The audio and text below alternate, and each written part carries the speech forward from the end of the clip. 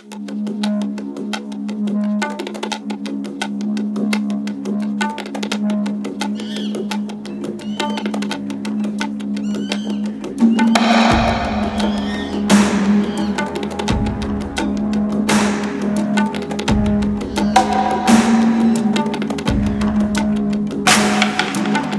descended once upon our land a time of darkness and chaos.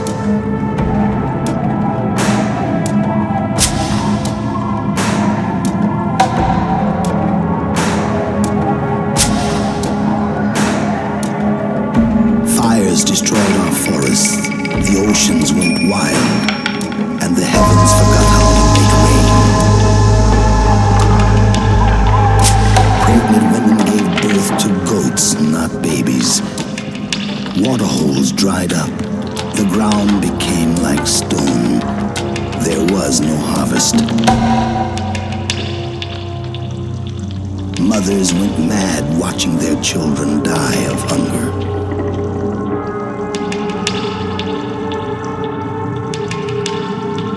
Fights broke out among our people. Everyone looked for someone to blame for the disasters. The elders gathered, desperate for a solution. They found none, and the suffering continued. One day a woman appeared in our midst from the land of Adya. She was a wise woman, guided by 2 leopards.